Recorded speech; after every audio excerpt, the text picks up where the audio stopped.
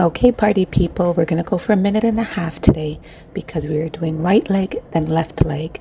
It's a single leg Romanian deadlift. It's a great exercise for targeting the muscles of the posterior chain, meaning your hamstrings, glutes, lower back. In the start position, you're standing on one leg with the other foot slightly off the ground, just used for balance, really.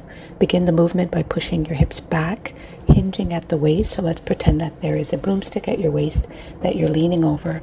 Keep your core engaged, and you're going to lower and return to the standing position while you're putting pressure into the standing heel. The more you press in, the more you're going to feel the posterior chain of your body engage.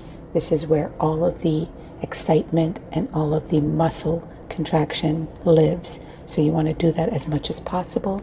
I have an option with a ball between the legs, which will engage the thighs a little more, as well as the bands. So if you're using the bands, don't just flop into it. You want to control it going down and controlling it coming up. You don't have to use any weight.